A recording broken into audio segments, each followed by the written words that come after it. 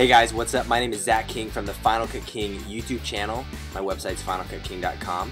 And on behalf of TubeTape, I'm going to be going, appropriately enough, over a topic called chroma key, also known as green screening. And so we're going to jump into Final Cut 10 here and get started. You can download the footage to follow along. The link is in the description and you can have fun with that and just go with me here. So if you're ready to jump in, I'm ready. Let's have some fun. I just have a TubeTape cloth draped over the background. I've got some creases in the cloth you can see, and also just one light on there. Nothing super fancy, but this is all to show you that Final Cut 10 is pretty powerful when it comes to chroma key, and it's very simple. So let's get started by dragging this down to the storyline, and we're going to begin keying. Now you need to come over here to your Filters tab, and we have a folder called Keying. We're going to drag this key right on top of our clip, and you can see it did some initial pass keying, but we need to select our layer. This is where all our video parameters for the keyer are held. Now we have two refine key buttons that we can use. We have edges and sample color. You can select which one you want to use, and we're first going to use sample color, and this just picks the areas that haven't been keyed out yet. So you can do multiple sample colors here. I'm going to hit areas that don't seem to be keying very well. You also need to keep in mind that these need to be areas where your actors don't cross in front of. Just keep that tip. So I've got 4 areas. If you don't want one, you can just select it and delete it. And it turns out I didn't even need that one up there because this one took care of it. We're doing pretty good so far. We've got our modes here. We have 3. Right now we're on composite. We can also have a matte we can work from. This is really good if you want to zoom in and you want to refine these edges. And then we have the original. To zoom in, you just hit Z. To get back out, Shift Z is a fit to window. Let's go back to our select tool. So let's go to our matte, and let me show you something. All this black is going to be the area where we put our background. So for example, I'm going to go to a texture here. Let's just drag in a curtain underneath. If we go to the composite, it'll show the curtain behind there.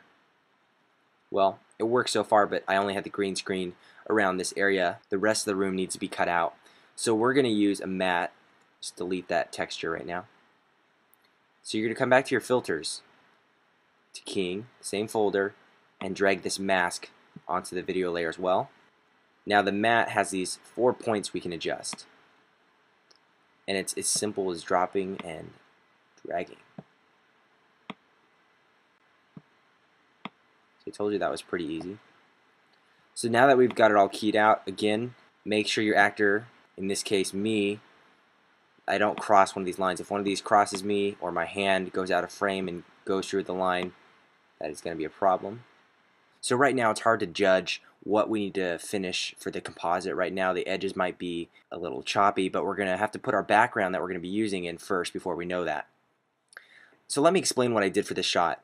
The footage you downloaded has me on a green screen, but it actually is the same background that I'm using as the background plate. Background plate is just a fancy term for saying what goes in the background of my shot here. So I'm going to drop that down.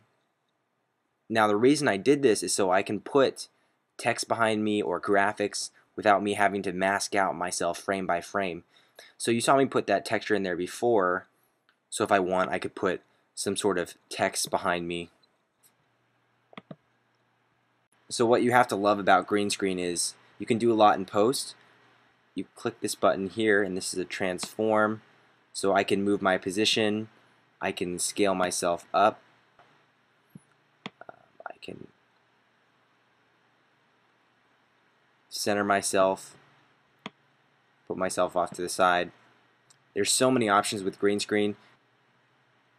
Let's go off and let's do a background, and we can put me underwater. So that's how you do green screen in Final Cut 10. If you need green screen material like the sheet I used, that's from TubeTape.com. And if you want to ask me any more specific questions, head on over to finalcutking.com or my Facebook page, Facebook/The Final Cut King. So I'll catch you guys in another video. Take care.